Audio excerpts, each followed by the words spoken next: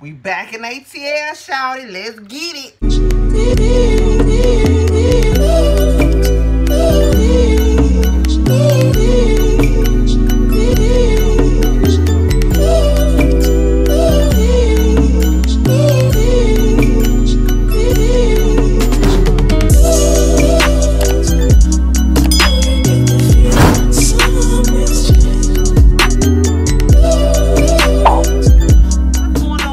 Your favorite Auntie Mo, and we are here for Love and Hip Hop ATL. This is gonna be my first time reviewing this season, y'all. So strap on your seatbelts. Let's get ready for it. As you come in, let me go and get a little ski taste. There we go. I'm gonna take a little bit of that myself. I'm just saying, ain't nobody got time for that shit, y'all. This is Love and Hip Hop Atlanta season 9, episode 1. Bobbit it off. As always, church announcements, y'all. Before you leave, let me know you stopped by. Subscribe to my channel if you are not already, and then make sure your notifications are turned on. Y'all, this first episode, of course, the first episodes of Love and Hip Hop, in my opinion, are never really good. It's just giving you an introduction or catching you up on where everybody has been. So that's pretty much what this one was. Just kind of giving you a refresher on where the hell everybody's been, what the hell everybody's been up to. But look here. Hopefully y'all are ready for this review because I'm ready to give it to you. I got my Moscato baby. Moscato baby. Hopefully y'all are ready for this review because I'm ready to give it to you. So let's go and get right on up into it. All right, y'all. So look, Young Jock is on the radio. Him and Kendra, they still going strong. They prepping to get married, right? Mimi and Stevie J, they getting along good. They getting ready to have Eva's 10th birthday party, y'all. 10th birthday party. That baby getting big. Looking just like her goddamn ugly ass, rat face ass daddy. But that's cute though. She finna have a little party, whatever. Kirk and Rashida celebrating 20 years of marriage. I don't give a shit. Scrappy and Bambi, they got mama issues like always. They always got mama issues, especially with that goddamn Mama D. She a hot ass goddamn mess. Carly Red having issues with her nigga. What the fuck is new about that? And Sierra might be going to court. Okay, so let's break all this shit down because that's basically everything that didn't happen in this first episode. I'm just gonna break it down for you real quick, right? Okay, look. So it starts off there at Eva's birthday party. She has a little African safari themed birthday. It's real cute. Stevie J is there. We didn't see Faith there, but Mimi is there. Her girlfriend Ty is there. Rashida is there with her son Carter. I think Scrappy was there. Bambi was there. It was a lot of folks there, whatever, right? It was just real cute. Everybody coming out having a good ass goddamn Jock. Jock was there with one of his 8 fucking kids, nigga. All right then, nigga. You do you, my nigga. He was there with one of his 8 goddamn kids. One of the 8.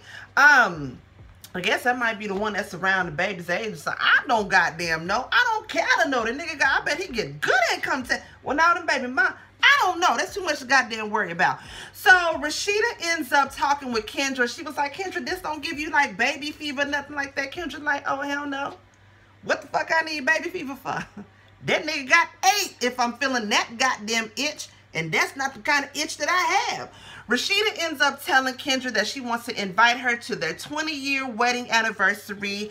That it's going to be cute or whatever. Everybody's going to be there. Whoop-de-whoop, yada, yada, yada. It was a cute little boy. Bambi and Scrappy, they at the house the next day. They little baby Breland is so freaking cute. He just look itty-bitty like a little peanut with a little bit of little struggle ponytail on his head. He's so good. I love me some little bald-headed struggle ponytail ass babies. They so goddamn cute. They got Mama D ends up coming to the house. Child, Mama D with her fake ass acting. She got this quote-unquote assistant that's helping her. Now, apparently, because of her drinking, it caused her to have like either gallstones or kidney stones. Ended up rupturing, I don't know, her bladder or something, and she didn't have to have a bunch of goddamn surgeries. So now she walking with a walker. But y'all know Mama D, she's so goddamn extra. Now, she says that this has scared her, woken her up because she wants to be there for her son, for her kids and for her grandkids. And so she just wants to turn over her life. You know, drinking and fucked up. And now she want to give her life over to a high power and stop goddamn drinking. Hey, it is what it is. It can goddamn happen. Oh, something got in my eye. Is that you, Rona?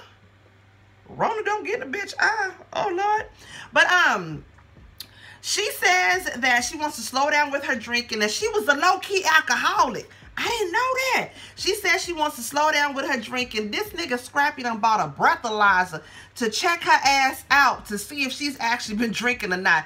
Baby was like, nigga, you bought a breathalyzer for your mama? He like, yeah, y'all don't trust this motherfucking batshit crazy. Blown to this shit, crazy ass woman. Jock and Kendra end up going to the pet shop because they're looking for a puppy for his twins. Their birthday is coming up, right? One of his 50-11 goddamn kids.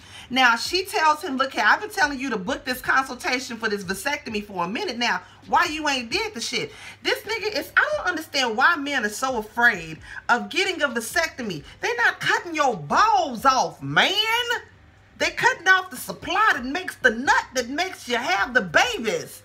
You fool. You gonna still have nuts when you leave from there.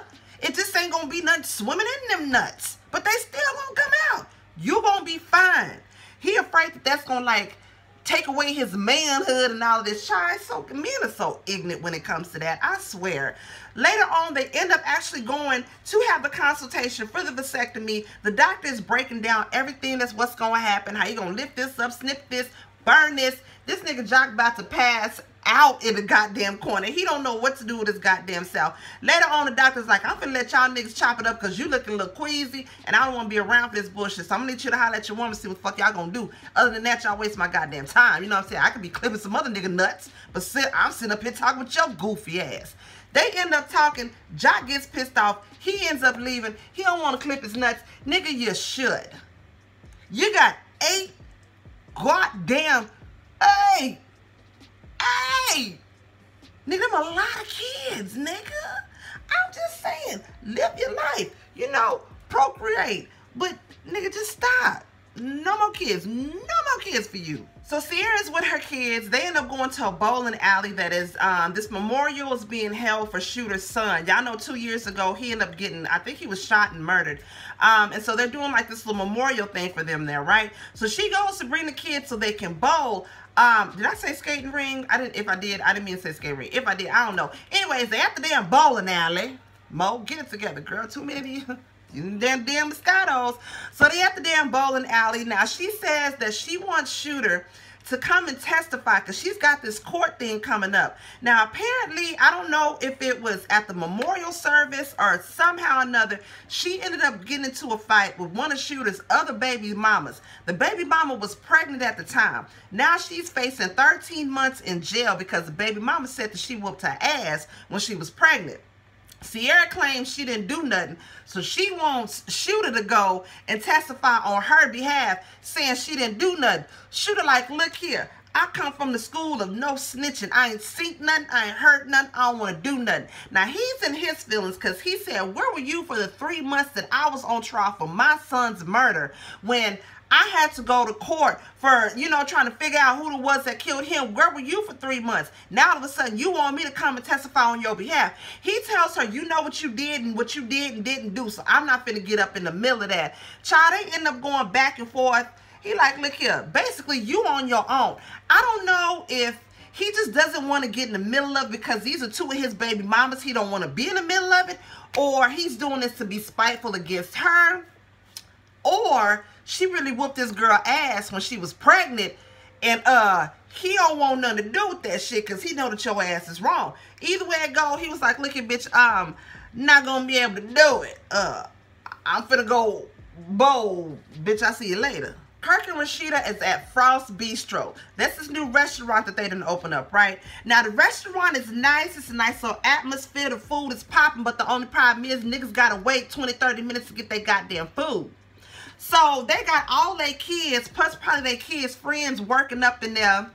No, it's a bunch of fucking teenagers, young adults in there fucking up shit, ain't taking nothing serious. So all these customers is out there waiting on their goddamn food, right? Everybody out there mad as hell. Kirk and Rashida finally come like, look, they go and talk to their son, Kai. I don't know if he's like a manager or what he is. They like, look, nigga, I need you to tighten up. Nigga, you one of the oldest ones here, and we looking at your ass to get out here and do something what the hell you need to goddamn do. Not up here ordering chicken when y'all supposed to be serving chicken at table 19. Nigga, we can't be doing that. Then they say that They're pressed Houston. I still ain't went to that press store in Houston. I got to go to that. Soon as this Rona shit done cleared up, hopefully I can make it over there because I want to go to Pressed Houston. He says that the store there ain't doing good. Check this out. They paid Rashida's mama a nice little salary to run Pressed Houston. She done went and opened up her own little clothing store selling plus size clothing. Done said to hell with your shit. And she off doing her own damn shit. Now, Rashida and Kirk say they gonna holler at her mama about that later, but right now, we got to focus on these niggas that ain't getting chicken at table 19. This fucking up our goddamn Yelp reviews, man.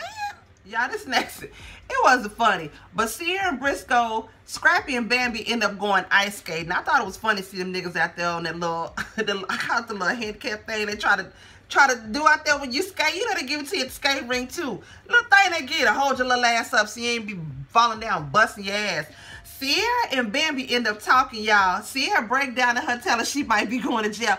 It was just fun. I mean, it wasn't funny to me, but the way she broke down with me going to jail one day, that, I don't know, that shit took me out. Lord forgive me. Lord forgive me. That shit wasn't funny. That wasn't funny at all. Anyways, it's the night of Kirk and Rashida's 20-year anniversary party. Everybody's kicking it. Carly Red shows up looking all uncomfortable in the face. She looked real injected and she looked like her face hurt.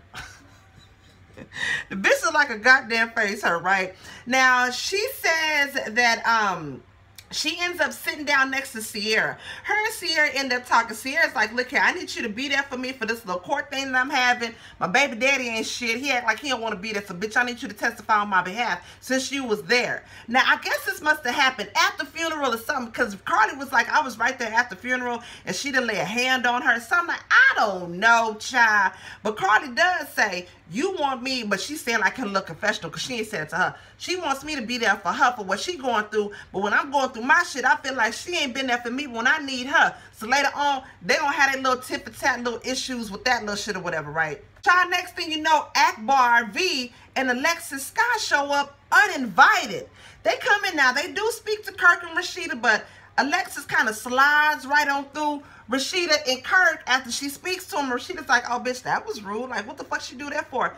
The bitch starts taking off her shoes, runs right up on Carly Red. Bitch, what's up? I thought you said you was going to spit in my mama's face. This nice little old 20-year anniversary party that they having, Alexis Sky came, shut all that shit down. Next thing you know, once security steps in, y'all already know how Carly Red do.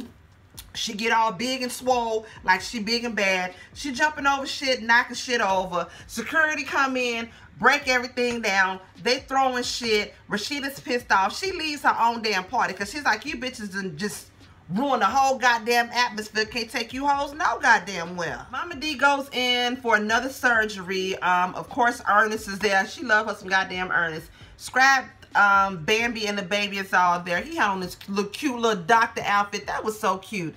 They go in, you know, give her kisses, wish her well. This is her 4th surgery that she is having since all of this has happened. Like, she had a real bad infection. It went in her blood. Like, she almost died from all of this shit, right? And then last, we end with Carly Red in a goddamn funeral home. Like, she looking over this casket like she about to cry. Girl, Mimi come in.